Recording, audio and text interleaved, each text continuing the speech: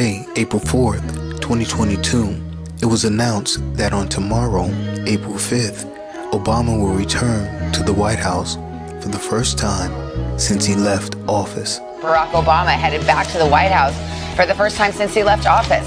The president will join President Biden and Vice President Harris tomorrow at an event to promote the Affordable Care Act.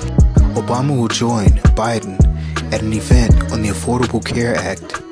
It should be noted that Obama signed the Affordable Care Act into law 12 years ago when a hot mic caught then Vice President Biden dropping the F-bomb when describing it as a big deal. Ladies and gentlemen, the President of the United States of America, Barack Obama.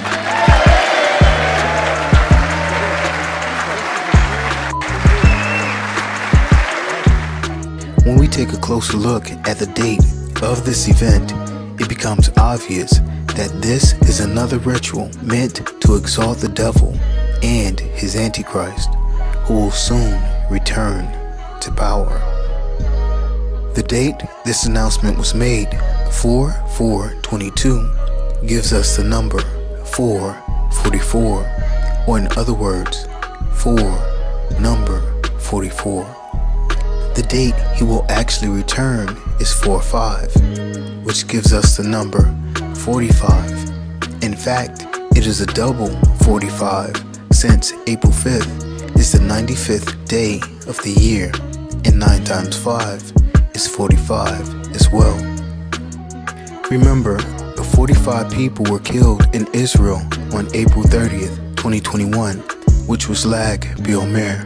In world news today, at least 45 people were crushed to death overnight in a stampede at a religious festival in northern Israel. This date coincided with Walpurgis Night, or Hexanot, the witches' Sabbath, that comes the day before May Day.